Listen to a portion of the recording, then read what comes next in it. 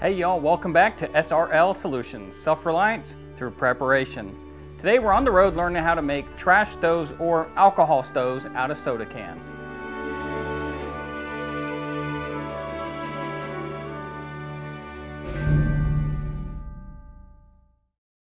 Well, here we are today in Perry County, Tennessee. I'm with Lloyd with Scavenger Self-Reliance.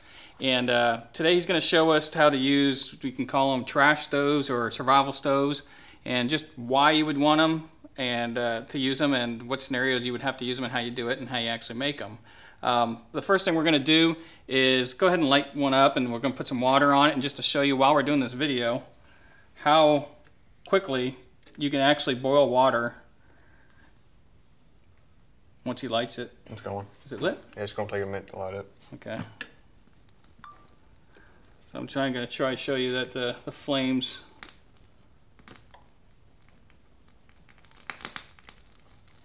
Okay, what is in this one here? In that one we have denatured alcohol, high-grade alcohol that's had a chemical added to it to where if you drink it, it's going to kill you.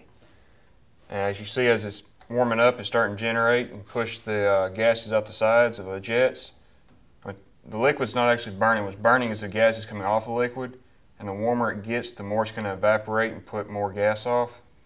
So now you can see the flames coming out around the side instead of just the top. So we can go ahead and set the water on there. So, and also while it's changing like that, it's getting hotter. The flame is getting hotter. Yeah. Right?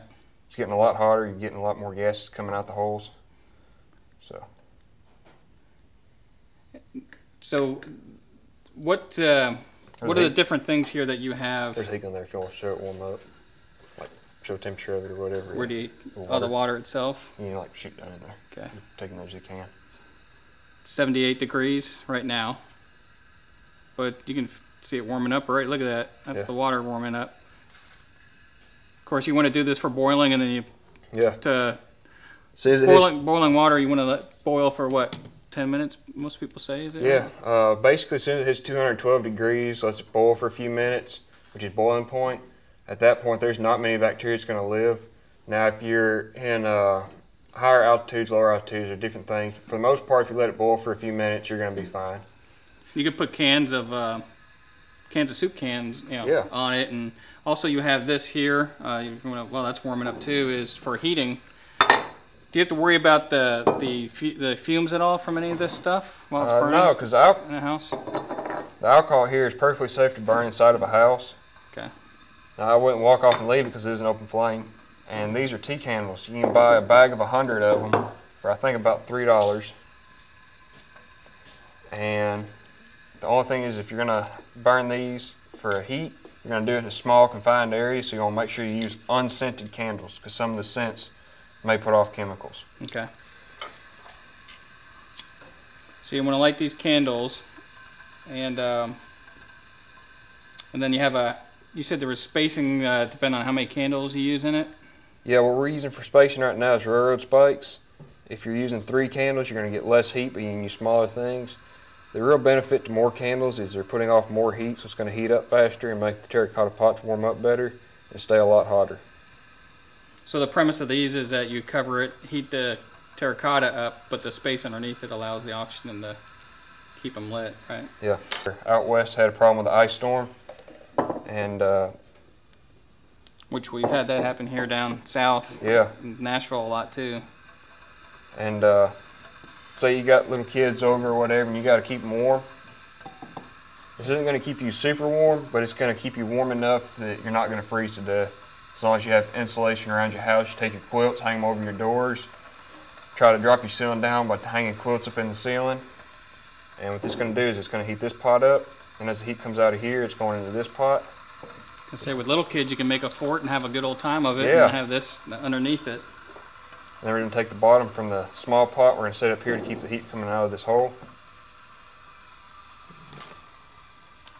Right now we're at what? 70 degrees. We're at 70 degrees. What's this water at now? 131. Wow.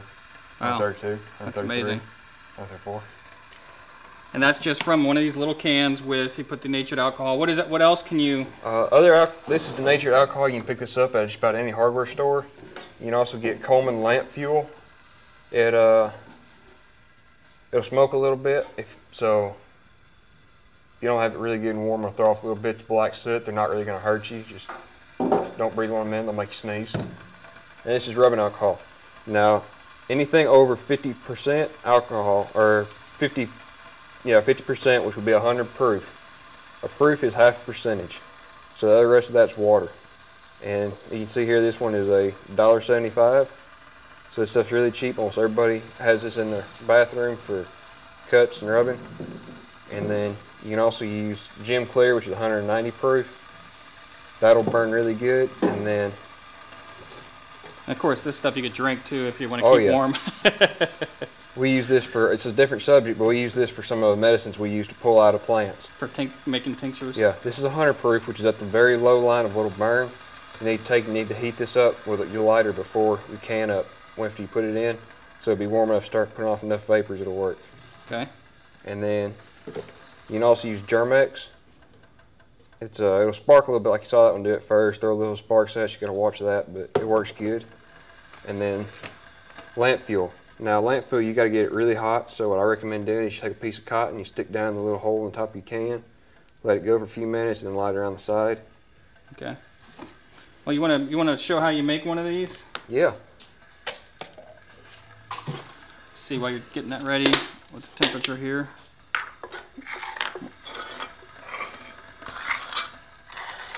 You want to make this kind or one of them? Whatever's. Now the difference between this kind and this kind is basically you got holes around. This one is the top and the bottom of a can, and it just has holes punched around it. This one is the top and bottom of a can, and it has had edges smashed in there with the back of a knife. And what would be the difference? Why would you use this one or that one? They're just same scenario, or basically they're just different styles, the same thing.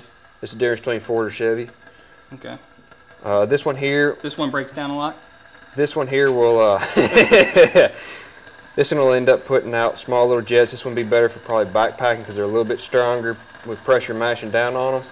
This one will wear out a little bit faster from pressure mashing down on it. But these will burn your Germexes and your thicker, harder fuels have to be a little bit more warm because you got a bigger area for it to warm up first. Okay. But the real difference is you have jets or you have little jet holes. Okay. What you're going to use to make this is a razor blade, a nail, a knife, and an empty drink can. Okay. What you're going to do is you're going to put your thumb on top of here. You're going to set this right there.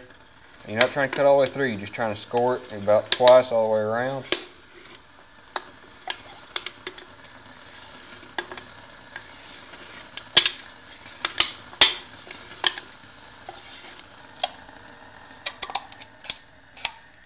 There's the bottom half of our stove.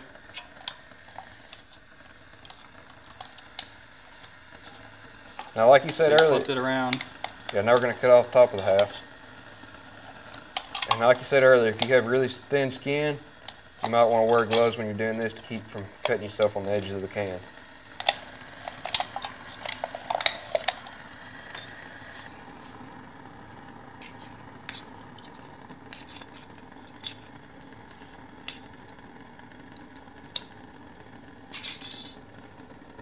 So you got the bottom of the can right here, and you got the top. At the bottom and the top of our can, pull the middle of it out. What we're going to do is we're going to crumple this so it'll fit inside of here, and then we can poke holes around the edges. Basically, if you're going camping somewhere, there's always cans laying around somewhere around this, unfortunately, around the earth, no matter where you're at. I'm hunting out in the middle of nowhere, and I'll run across cans.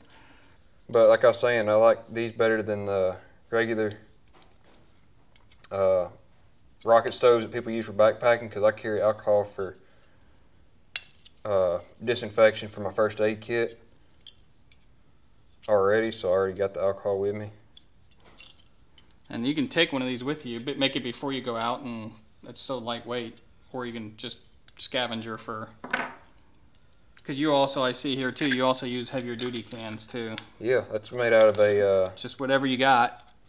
Just a heavier steel can that had food in it. Thank you. And I'm your little helper for today. somebody asked me how many holes you need to put in here. About 16 works. What I like to do is go across and so they stay fairly spaced out. Okay, so just keep going like a tire iron. Just keep going across from it. You're doing lug nuts.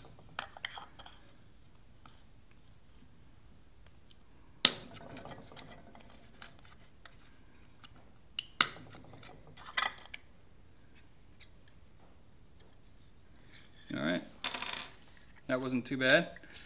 And it's amazing how quickly, you saw how quickly that water rose up. We ran out of fuel, so we didn't fill it back up because we were worrying about this. But you can see how quickly it is, how easy it is to make one of these just with whatever you got.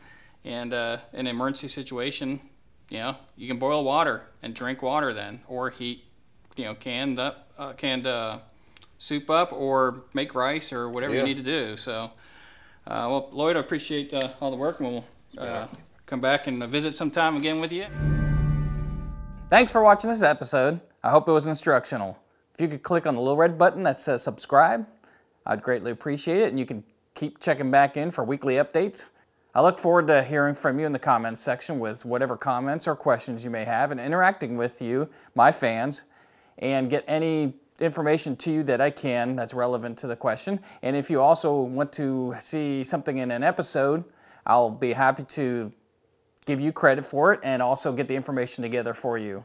Check me out on Facebook, Twitter, Instagram, Google+, the space station, wherever social media is next. Click on more of my videos to expand your knowledge and become more self-reliant as we learn together.